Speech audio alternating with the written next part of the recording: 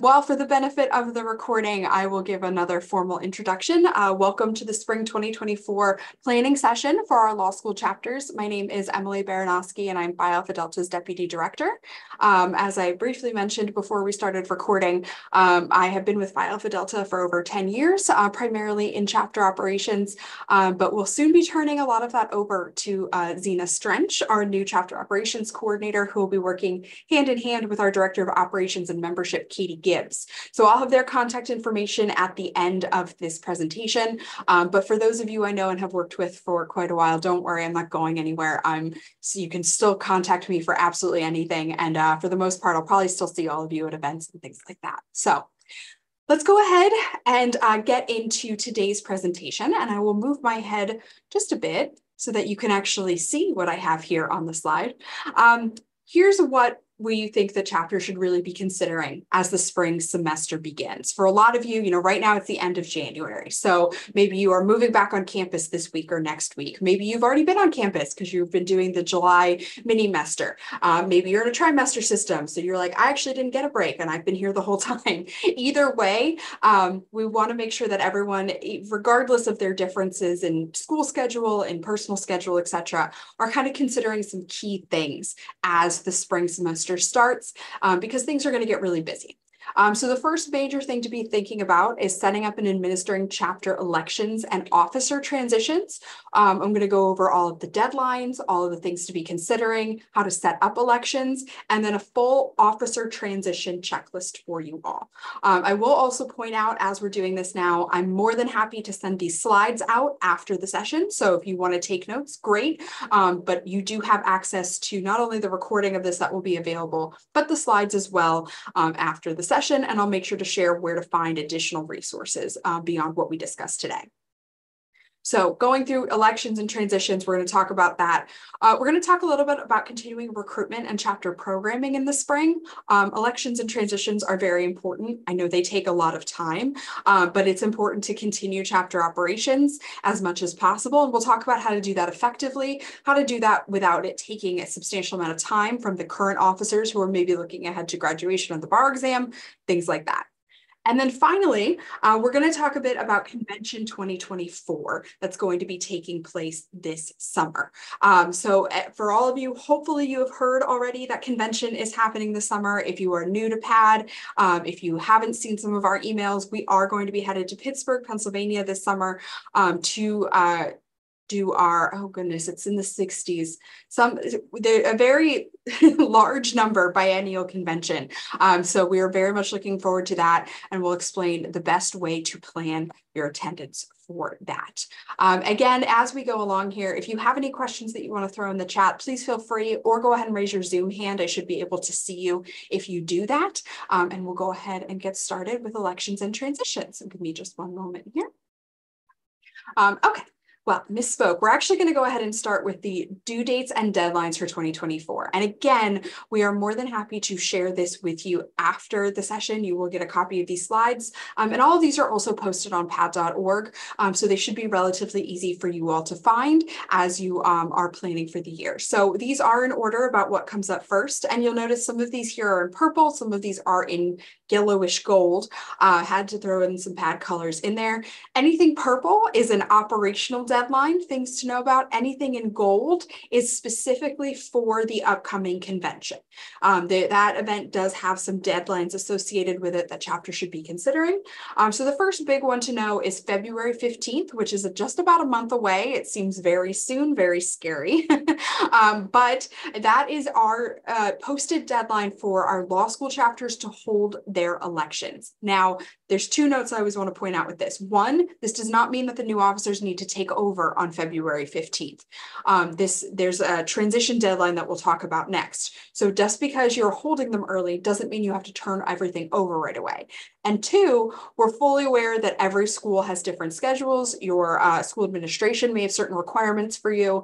If you do not hold your elections by February 15th, you are not going to get in trouble. However, we encourage you to be as close to that deadline as possible, and definitely by the beginning of March, if at all possible, because it's we found it is very critical that law chapters have more time to do their officer transitions. There's more things going on. There's a lot more hoops to jump through with the school now. Waiting until end of March, early April to do this is going to be very, very difficult because much less of your chapter will be engaged by that point. They'll be thinking about final exams. They'll be thinking about summer jobs, all of that stuff. So do it early. That is our biggest piece of advice.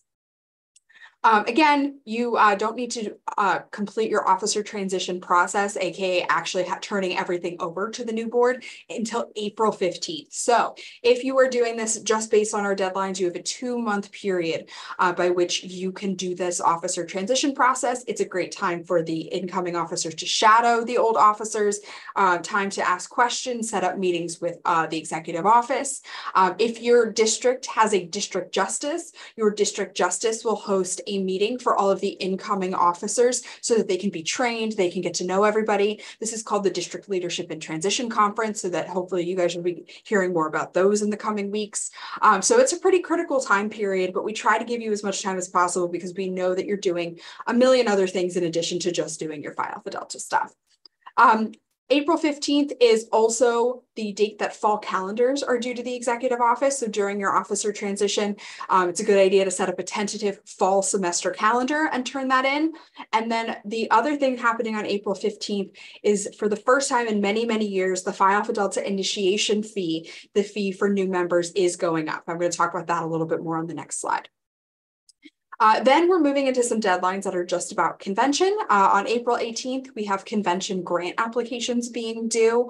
We'll talk about that a bit during our convention session, but any individual member may apply for a convention grant. We want to try to make it as financially simple for you all to attend convention, so those are not due until April. And then by May 3rd, the chapter should know who is attending convention on behalf of their chapter and be reporting that to us. And don't worry, you will get about 800 emails from us telling you the best way to do that. But we will talk about that more when we get to the convention section. The first Monday in June is when award applications are due. You don't have to wait until June to submit them, but we do encourage you to submit applications for chapter officers and programs from the 23-24 school year. Looking ahead, some more convention deadlines. The convention registration fee will increase in July, so important to get your registration in before then. And then convention itself is held July 31st through August 3rd. I believe the 31st is a Wednesday. People do not need to be in town on Wednesday. We will not get started until the afternoon of Thursday, August 1st. So I believe my head is currently blocking the little note that says that. I'll move out of the way there. So as you're planning, that's just something to keep in mind. I got a direct message. What does a grant cover for convention? That's a great question. It depends on the grant itself. We have quite a few available. For the most part, 99% of our grants are valued at $500. That can be going toward, at the recipient's discretion, that can cover registration fees. It can be issued as travel reimbursement. So that is kind of up to the individual recipient. And a lot of our grant recipients also end up using those grants in addition to the chapter stipends that we offer. So there's a lot of funding available. Just to throw that out there now, since I already mentioned it, each chapter has a $375 stipend to work with, which can also go toward the registration fee and toward travel reimbursement, and that you don't have to apply for that. You just get it automatically, and the chapter officers just have to tell me who it's going to. So registration fees and travel reimbursement, those are the big things for stipends and for grants, and we'll definitely talk more about that later. Great question. And then the final deadline on this list is something that some of you might not even have to worry about if you are graduating this year, but if you are potentially running for office, you're going to be around for the next school year. I always like to throw in November 8th. Not only is it Phi Alpha Delta's Founders Day, but it is also when the spring calendars are due to the executive office. So just like how we ask you to turn in your fall calendars in advance, we ask for the spring ones too. I want to talk very quickly about fees. All of you who are here are current members. So I do want to just make sure you know that the initiation fee increase affects absolutely none of you. You're already in. We've got you. But for the new members coming in, starting April 15th, we are raising the fees by $10. Again, we don't necessarily want to do this, but as a result of inflation and honestly, primarily rising insurance costs, we are raising our fees to cover that. It is still going to be a one-time fee. It is still going to be eligible for payment plans if anyone wants that. And again, if anyone submits an application before April 15th, they are locked in at the low rate. So that might actually be a really good resource for you all as you're doing spring recruitment. If anyone's on the fence about like, oh, maybe I'll join now, but maybe I'll wait until the fall, tell them to join now because they will save $10. And I know that in law school, even $10 can make a difference. I feel like that's the price of like one fancy Starbucks coffee these days because it feels like everything is more expensive, but hey, we'll take what we can get. So just keep that in mind. Again, it does not impact any current members or anyone who signs up to join before April 15th. It only affects people joining April 15th and later. So please go ahead and just make a note of that. And it is impacting all of our fees. It's not just the law student fee, it's also the pre-law membership fee, and it is the alumni fee as well. There are some key resources that I always want to draw your attention to when we are having these conversations. We're going to talk a little bit about resources at the end as well. But always just to point out, as you were starting this process of planning elections and officer transitions, as you're looking into just, passing things over to a whole new set of leaders for your chapter, keep in mind that we have a new officer resource guide. We have chapter operations guide. We have chapter materials that we send to you for free, and we now offer virtual chapter meetings that can be scheduled at any time that we are open. So all of the links to that are here. And again, that law officer resources page, I think I've said this a million times on other meetings, so I always feel like I'm saying it too much, but if you're only going to share one resource with an incoming group of officers, make it that page because it has everything that they will need. And we highly encourage incoming officers to bookmark that. So there are lots of things that can help you as we get into this next step, which is planning for elections. And I will go ahead and move myself so you can actually read this. Great. So I think the best thing to start with is to talk about setting up an election first, because some of you may have done this before, or some of you may have only just been on the other side when you were actually running for the position. So you might know what it looks like from a participant standpoint, but not necessarily as an administering officer. The key thing first is to create a plan. We encourage the entire outgoing board to work on this together. If you have a faculty advisor that you want to involve them, that is a great idea. If you don't know how to set up the election plan, get in touch with us. We are more than happy to walk through it with you. This would include the dates, when you want people to let you know that they are running by, when you want nominations due, a date of maybe when you want to have a chapter meeting so that the chapter can meet the candidates. And then finally, what date are you actually holding the election and what date will you be having them take over their new positions? Again, since the deadlines between having the election and the officer transition are so far apart, you don't have to do them back to back like that. The election plan should also include structure. And by that, we mean what format are your elections taking? Will they be virtual? Will they be in person? Are you following a very traditional Robert's Rules style of election or much more informal? We'll talk about that a little bit, especially as we get to the virtual versus in-person elections bullet. So once you have a plan, the next thing is you need to tell your chapter members that. Make sure they know what the open positions are. There are 5 main positions in PAD: justice, vice justice, clerk, treasurer, and marshal. However, your chapter might have more positions than that. You might elect your committee chairs instead of having them appointed. You might be required by the school to have a position such as recruitment chair or parliamentarian. That's okay. So make sure that everyone in the chapter knows what the positions are, when things are going to happen, and how they should expect to be involved, whether they're running for office or just voting in the election. Next, based on the dates and structure you set up, it is important to collect nominations and candidacy statements. Candidacy statements are not required, but I personally love them. I think it's a really smart way to give everyone an even playing field by saying what they want to accomplish in their role if they're elected, and a way to share this with the chapter. We all know that everyone wants everything virtually these days. So if you can publish a virtual candidacy statement so that someone who even cannot attend an in-person meeting can understand what they're voting for, that is very key. I'm very big on transparency and ease of information. So candidacy statements are a huge plus. When you're publishing all of that information to the membership, make sure that you are sharing who is running for what, and again, what their platform is. Beyond that, we do allow chapters not chapters, candidates to campaign if they wish, but keep it pretty low key. We're not changing the world here. That's what you're going to do after you graduate. This is Phi Alpha Delta. We're running for a few positions here. So keep it clean, keep it fraternal, keep it professional. Those are the big things with campaigning. Next, you'll conduct your voting process, and how chapters do this, it varies widely based on school to school, chapter to chapter. So if you have questions on how to do this, we are more than happy to help you.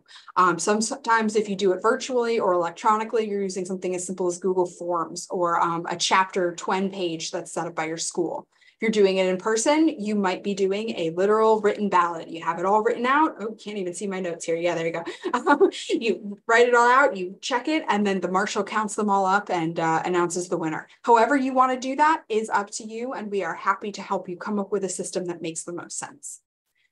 The next thing that you will want to do is report the results to your chapter members, to your school, and to the executive office. We have a very handy reporting form that was linked on a previous page that will allow you to just put everyone's information in there. You are also welcome to email me, Zena, or Katie, or all three of us to give us all of that information. But the key things that we need to know is who was elected, what is their email address, aka how can we get in touch with them, what position are they serving, and ideally we'd love their phone number as well, so that in case we need to get in touch with them about any urgent issues, we know how to do so. The last step is to then transition the new officers into the role, and we will go ahead and definitely talk about that in our next slide. But before we do, we want to talk about election structure a little bit, because I think the biggest question that I have gotten in the last few years, especially since COVID, is what to do about in-person versus virtual elections. There's no wrong answer to this. It's okay to do virtual. It's okay to do in-person. It is okay to do a combination of both. Personally, I do love an online voting system that allows everyone in the chapter to participate, regardless of whether or not that they can actually be there physically in a room at a set time.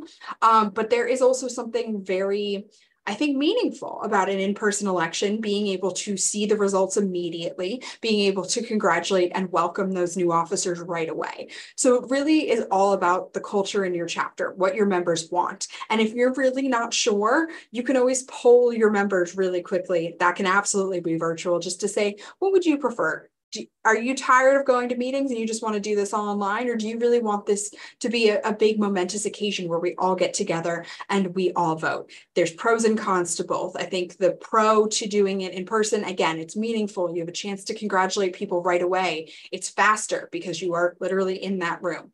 But a con can be that, someone's sick and can't make it, then they can't vote, and that's unfortunate. And then for virtual, I think a pro is, again, you're getting more people involved. You are in a position where you can easily send out information. Usually if you do it electronically too, a computer counts for you. I know we all say we didn't go to law school to have to do math. So, we love that the computer will count for us. But it does take a little bit longer, because you can't just say, hey, everyone raise your hand or submit this piece of paper. You have to give everyone enough time to actually properly vote. That's usually about 48 hours. So that's just something to consider there. I want to touch a little bit on common election issues that we see as well. This may be something you're already considering if you are setting up elections now. I would say the biggest issue that we have seen in recent years is that members are kind of disengaged from the process. They either aren't showing up to vote, or they aren't showing up to be candidates in the first place. And if that's the case, the steps of what to do are going to vary greatly chapter to chapter. So it's going to depend on, okay, let's have a conversation about your campus culture. Let's have a conversation about what your chapter has been doing this year. Let's have a conversation about how you're advertising the elections, because I think 9 times out of 10, everyone's just so busy. Maybe if you only sent one email and someone missed it, that can explain so many issues. So make sure that you are emailing, you are putting things on your chapter social media if you have them, you are announcing that during other events and chapter meetings. It is very important to make sure that your members are aware of this that's coming up, and that is the first solution to combating that disengagement that we've been seeing. If you are in a position where you are a very small chapter, maybe you're revitalizing, you're kind of still rebuilding, keep in mind it's okay if you are not going to be filling all of the positions. We say that one position is not more important than the others, but if you're going to focus on positions to fill first, my suggestion would be justice, treasurer, and clerk. And the reason for that being is justice is the first role, the first line of defense, the main leader of the chapter. You want to make sure you have that role filled. Treasurer is very important because especially if your chapter is a bank account, you need someone to give the money to. You don't want to lose that. So that's very key. And then clerk is also very important because they are the chapter record keeper. So it's very important to have someone in that role as well. So I'm not saying that vice justice and marshal are not equally important. They absolutely are. They are just as much a part of the team. But if we are getting down to a point of prioritization of roles, that's what I would suggest that you start with. If you are in a position where your members aren't showing up to vote at all, again, I would very much look at your communication style. How are you letting your members know about this? And are you giving them enough notice? In this day and age, I don't believe 1 or 2 days is a substantial enough amount of notice to ask someone to do something. I would say a week at minimum, and that's also going to require a reminder. I read a statistic lately that said that the average adult attention span has dropped substantially. It was in the 20 minutes area. Now it's down to 17 minutes, and it's getting even lower. So if we keep that in mind, that our attention spans as American adults is decreasing, make sure that you are communicating efficiently, what you need your members to know, when they need to do it by, and you're sending them follow-ups. So that's key to know there. Is anyone here on the call who's having election issues that they want to talk about now, or things that they're maybe worried about as we're getting ready for the election time? No? Okay, great.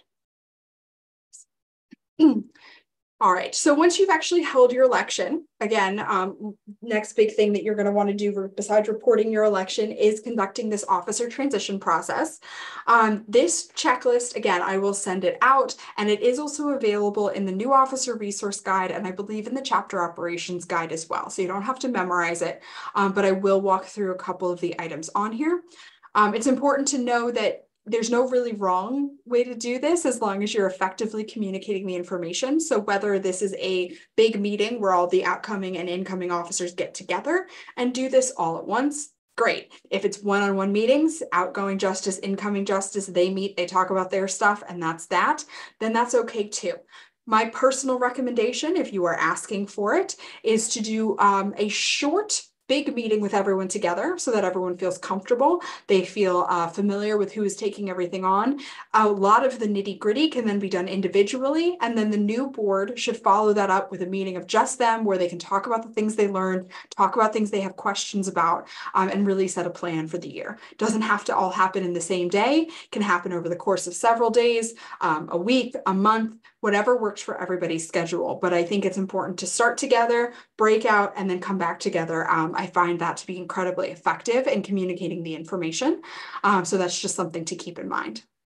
I have it noted on here. It's very critical that any accounts that require signatures like bank accounts and all physical chapter materials are transferred to the new officers as soon as possible. I would actually make that the #1 priority over absolutely everything, because those are the things that cannot be replaced if they go by the wayside. So by that, I mean, if you lose access to your bank account, even I can't assist with that, unfortunately. So it's something that you're going to want to take care of right away, especially if it ends up being a process where you have to go and sign in person or something of that nature. And then anything that you have that's like a chapter banner, a gavel, recruitment materials, things like that, that you don't want to replace or that might be expensive to replace, you're going to want to get those turned over right away as well so that the new officers have those. A lot of the other materials we can provide replacements for if it is recruitment materials, if it's initiation materials, things of that nature. But definitely get that big stuff turned over soon. No one wants to have to start the school year without a chapter banner if they had one the last year or anything like that.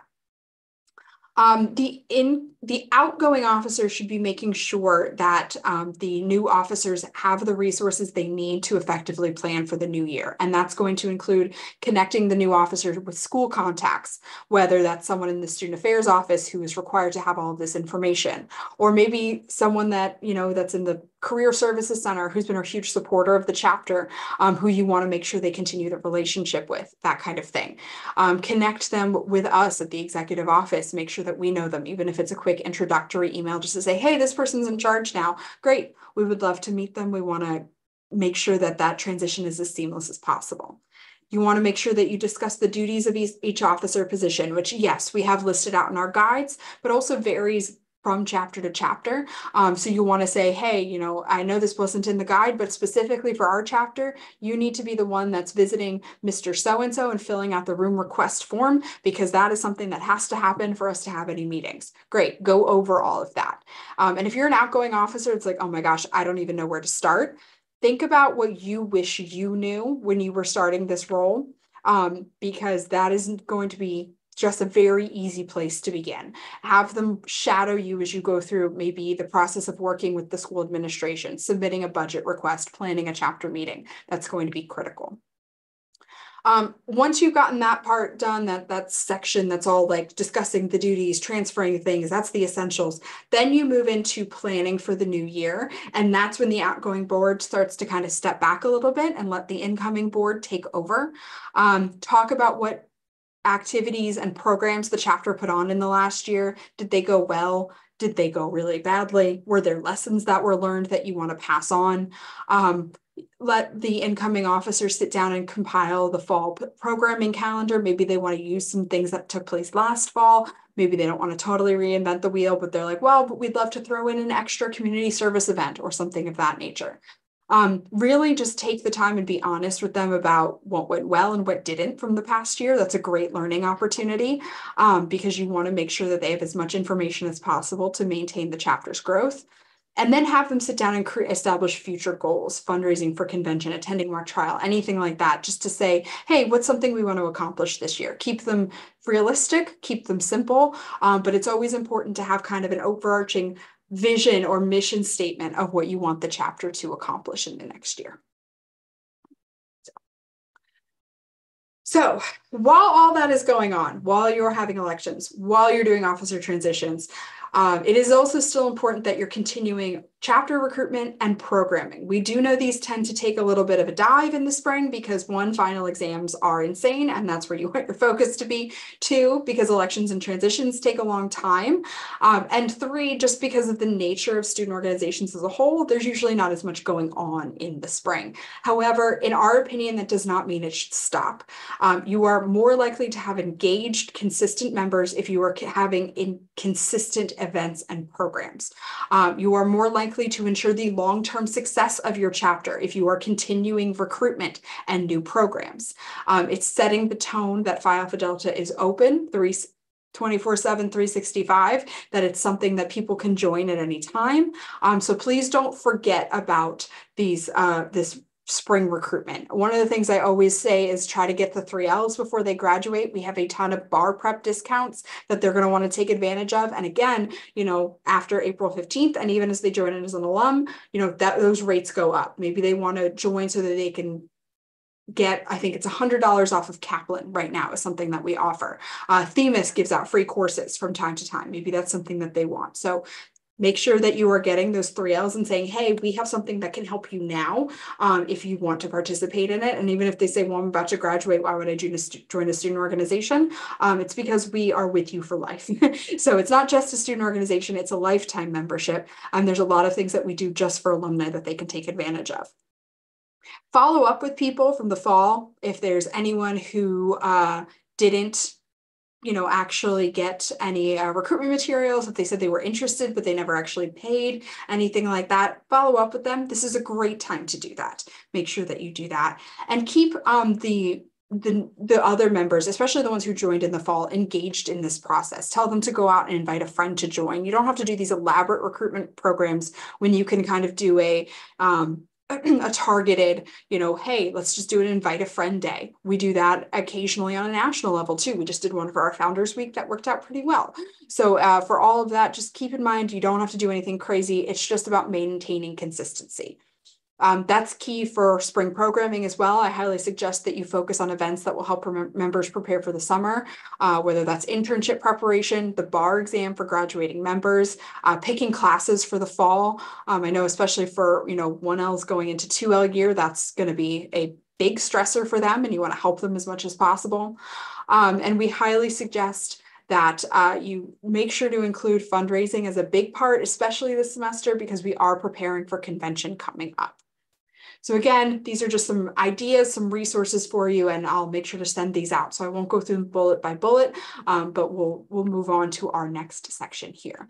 However, before we do, if anyone has any recruitment or programming questions, please go ahead, feel free to raise your hand, and we'll take a look at them. Yeah. Okay, great. Okay.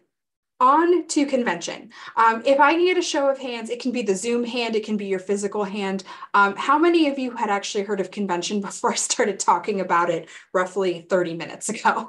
Okay, I see Blaze. I think I saw Corey's hand. Okay. All right, that's good. All right, that's actually, considering there's only a few of us here, that's a pretty good group. Okay, that's great.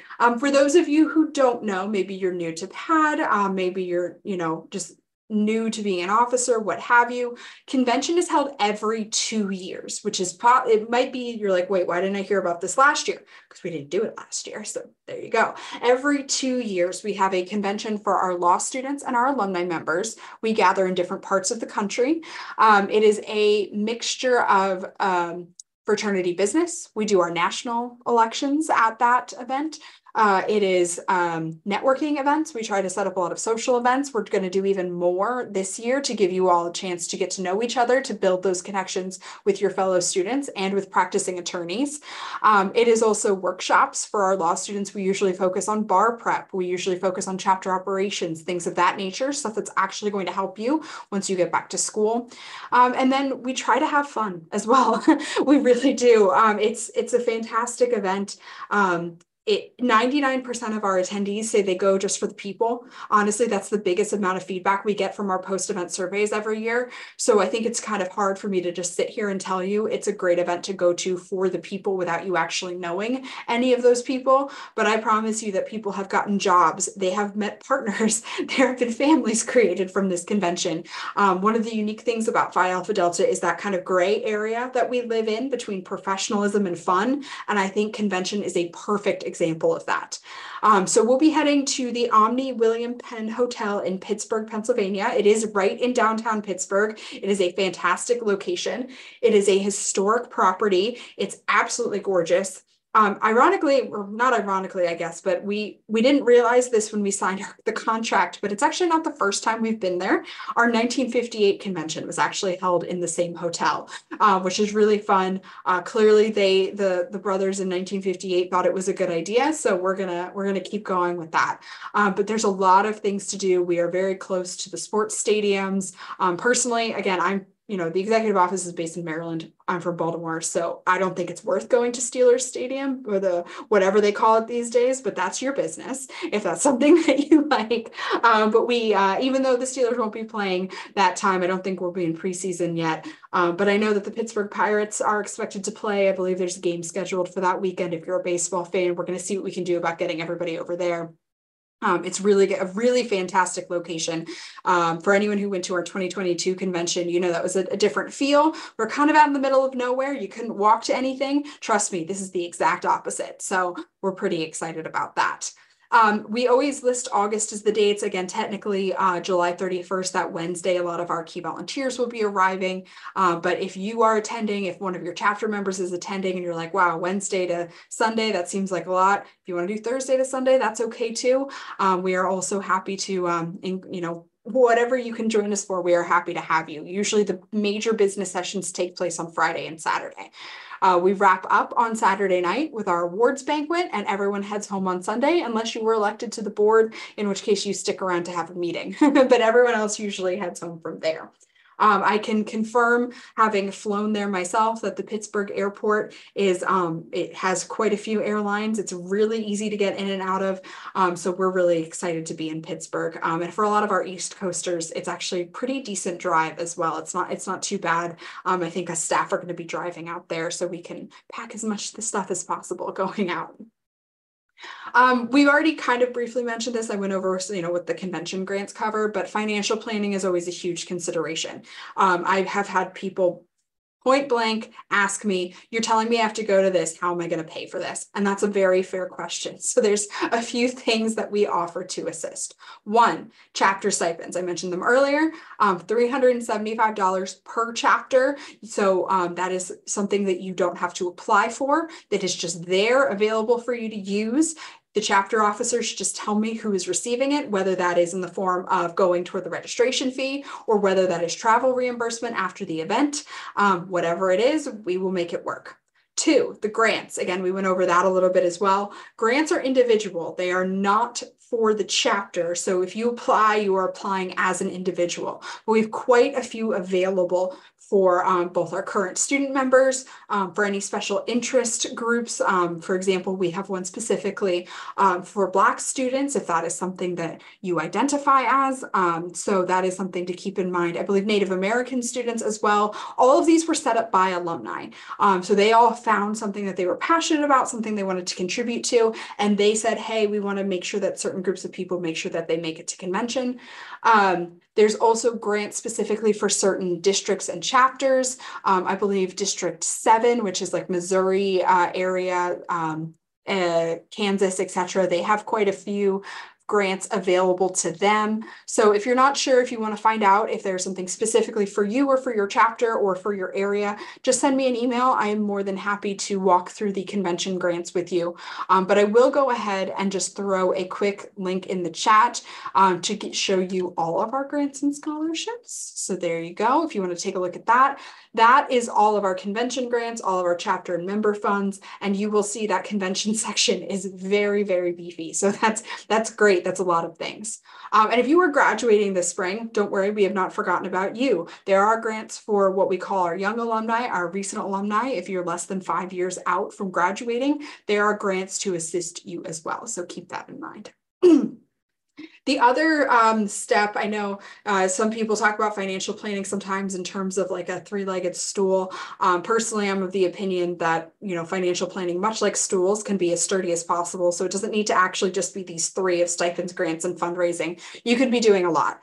Fundraising, I think, is super key. Your chapter should be doing that all the time anyway to support itself. But if the chapter can even raise $200 to help a delegate get to convention, that could be a really big deal for them.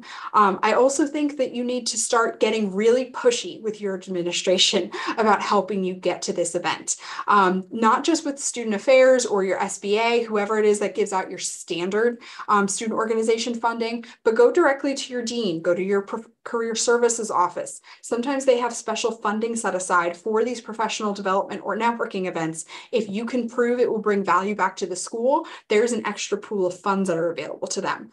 I know these days, I talk to administrations fairly regularly, and they like to stonewall you a lot when it comes to money because they're saying, oh, we're still recovering from the pandemic, blah, blah, blah, all this other stuff. And I like to ask, well, then where did all the student organization fees that you have still been collecting, even when we weren't on campus, where did they go? So that's always a fun conversation to have. But all of you as future lawyers, I am confident, can argue your way in and out of everything. But if you need any talking points or information about what is going to happen at convention, we are more than happy to help you with those conversations. So again, as you're starting to plan for the spring, my biggest piece of advice is to set some fundraising programs because nothing is too small. Again, couple $50, $200, $1,000, whatever it is going to help that delegate. And if they can stack that on top of grants, if they can stack that on top of chapter stipends, that is a huge deal. I think one of the things that we sometimes forget when it comes to fundraising as well is the direct ask of alumni. If you want help crafting a message to alumni to solicit donations, I am more than happy to assist you for that. We can definitely do that. I got a direct message in the chat. Are donations tax deductible for this? That is a great question. Donations made to chapters are not tax deductible because Phi Alpha Delta and its chapters are 501c7 nonprofits. It's a special classification from the IRS. However, if someone were to donate to our foundation, they are the ones that run the grants and scholarships, that is tax deductible because the foundation is a 501c3 organization. They're separate entities. So unless you're really into tax law or nonprofit law, that might be, you're like, okay, I didn't need to know all of that. But people can make donations to the foundation on behalf of either a member or a chapter if they want to. Just get in touch with me because then we can make sure that they get the most bang for their buck with the tax deductible stuff. But if they are donating directly to a member or a chapter, no, that is not tax deductible. So. The other big thing to know about convention is the delegate selection in the fraternity business. That is kind of a big thing that we work on at convention, the election of the new board. If there are any things up for debate on the convention floor, sometimes there are, sometimes there aren't. One of the joys of being a fraternity of lawyers is that sometimes they are very smooth debates and sometimes they get a little contentious. And I hate to say it because I don't understand this as an event planner, but I think sometimes the contentious ones make everyone have more fun. I don't know why. But it is a really exciting opportunity to be part of conversations about where the fraternity is going, what we are working on as a whole, for you to connect with people who are going to be the next leaders of the fraternity and share what you think the priorities are. So that's why it's really critical to select someone who is going to go and take it seriously. We do have, I believe it is two delegates per chapter get voting rights. However, you can send as many people as you want. I know I was talking to Mason chapter the other day and they are gunning for 10 people going to convention. They're going to rent a giant van and all drive together. By no means do you have to do that. Your chapter gets 2 votes. If you only send one person, that one person gets to vote twice. And it's not until May until you need to let us know who is voting on behalf of your chapter. So you have plenty of time to figure that out. Traditionally, it has been a chapter officer, but that is not a requirement. It can be any member of your chapter in good standing. Does anyone have any question on that delegate selection process? No? Okay. This entire thing could have been about planning for convention. And to be honest, I think we are going to have a different virtual session later in the semester that will be about convention planning. But if you need to know why it's important, if you need to know how to get there, please get in touch with me. I'm more than happy to help your chapter. I'm more than happy to help individually. I have some discretionary funds to work with. I want to help you guys out. So please let me know if you have any questions at all about convention. It is very, very important. It's a key thing to do. Another question in the chat. If a school can't send out someone, is there proxy option? No, there is not a proxy option. Our governing documents do not currently allow proxy voting. So unfortunately, that is not something that is up to me. That is in our fraternity governing documents. So you do have to be present and accounted for to vote. Maybe that will change in the future. I don't know, but that decision is out of my hands. That would be the decision of the International Executive Board. So great question, though. Really great question. Awesome. Okay, we are coming up on almost an hour here. So I want to spend the last few minutes focusing on this slide, because as I said, I could do a whole session that's just about convention. I could do a whole session that's just about recruitment, and I have, and I probably will, but this would be, I think, the #1 slide I think I want you all to take away from this presentation is things the executive office can help you with. Because I think the biggest thing that we are worried about here in our office with our full-time staff is that we are not effectively communicating all of the ways that we can help you. And we want to make sure that you know how to do that. So if you want to talk about things like getting your money's worth for your membership, especially with those initiation fees increasing, if you're coming to me, you're like, Emily, I can't ask someone to pay $90 now, let alone $100. How am I supposed to talk to somebody about that? I am happy to sit down and we will do a itemized line by line list of all of the things that you can get for that $90 going up to $100 and how your membership pays for itself. Let me know. We will do that together. If you've heard me talk about fundraising for the last 5 minutes and you're like, that's great, I've never run a fundraising program. Why? I don't even know what to do. Great, we can help you with that. If you're having trouble planning events, if you are like, look, I really want to do this stuff, but I'm really burned out because I'm also in law school, let us know. We'll connect you with our member benefit partners. They do free presentations. They do free resources. Some of them have sponsored chapters for things. We are happy to connect you with that. If you want to learn about some of our specialty programs that we have, that would also take a whole hour to discuss. I know Blaze is here, the gold program, first one I see on the list, so forgive me if I'm missing anyone else who's on that.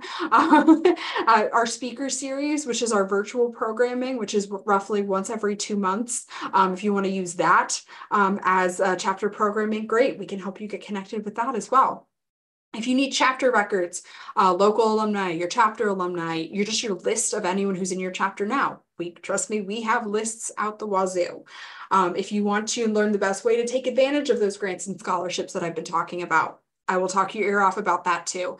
And then I think some of these biggest issues, these last 3 bullets I have on here, are probably the most common things that I get asked about these days. That's combating member disengagement, that's effectively using social media, and that's revitalizing your chapter after a period of inactivity. Trust me, we have resources for all of those. We're happy to discuss them with you. As I mentioned at the start of the presentation, I am phasing out of chapter operations slowly, but these people here are willing to help you. I am still here to help you. That does not mean that I am going anywhere. It just means that I'm going to be focusing primarily on the event planning, our volunteers, and some of the other big ticket items that require my attention here. But if you need me for anything, I'm not going anywhere. So please get in touch with any of us. Katie Gibbs is our tireless Director of Operations and Membership. I'm sure some of you have talked to her before. She does a large number of those individual chapter meetings. She's probably the most enthusiastic person about PAD I've ever met who's not a Phi Alpha Delta member, because none of us staff are technically members since we're not lawyers. But trust me, she is, if you need help getting your members engaged, she's the one to do it. Zena is new to us. She just started at the end of the year in December, so she's getting on her feet, but she's going to be taking over a lot of things like roster request, recruitment materials, all of that stuff. So please don't hesitate to reach out to any of us. Our office information is right there. We are open Monday through Friday, 9 a.m. to 5 p.m. Yes, this is my 9 to 5. This is what I do every day, is work with you all. So this is definitely, we are more than happy to help you out with absolutely anything you need. And we just want to make sure that you know that. I'm going to go ahead and I will stop my share here, and I will answer a couple questions. I know I got one question in the chat that asked for the initiation fee. Does the chapter keep any portion of the $90, or does it all go to the national office? That all goes to our office. It is all based off of, we need that money to operate. But what it does go to primarily is insurance coverage. Every chapter and chapter officer is covered by insurance. That's not extra. We cover that for you. It is the day-to-day operation of some of the things that we do here. For example, we file your taxes for you. All that fun stuff. It's a lot of stuff you guys don't even think about. And then a lot of it also goes into the free materials that we provide. So even though we are charging for membership, we try to provide as much as possible free in return. So that includes recruitment materials, which come in virtual format and a mailed box format. It includes initiation materials, so that new member certificates and pins, that's all included in the $90 as well. You don't pay extra for that. It includes a lot of our virtual programming, our speaker series, some of our CLE credit, things like that, which I know you don't have to worry about CLE yet, but you will. So just something to keep in mind, a lot of our programs. And then in addition, we are always trying to expand on that. So it's something that we hope we can be doing a lot more often, so that you can kind of do it as a, I don't know, an a la carte kind of system of like, hey, I need to check this speaker series on election and campaign finance law. But I also want to learn. I know we just did one at the end of the year that was approved for CLE credit on Alaska Native corporations. That was really interesting. So we're always trying to offer that. In addition, the fee also does cover any of the discounts and the partnerships that we have. We have a really expansive member benefits page. So if anyone has questions on that, I'm more than happy to go into more detail.